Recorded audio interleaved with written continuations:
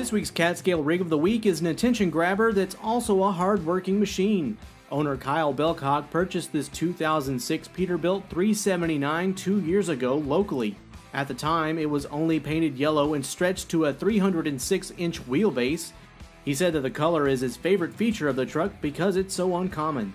Kyle added the stripes, headlights, pipes, a visor, chicken lights, a 5-inch drop steer axle, front air ride, and a rear bumper. Inside, he added the yellow interior, a sound system, and wooden flooring. Kyle said that performance-wise, the truck has only been tuned up a little bit for a little more power and fuel economy. The truck has a 600 horsepower Cat engine with an 18-speed transmission. Kyle has been driving since he was 19 years old when he pulled a fertilizer tanker for a local farmer. He started driving after college because it was the highest paying job around. When he isn't driving, he can be found working on the truck, camping with his family, or riding one of his Harley-Davidsons. Do you use the Catscale app and have a rig you'd like us to feature as the Catscale Rig of the Week? Send photos to rigoftheweek@thetrucker.com. Time is money, and Catscale can help your drivers save time weighing.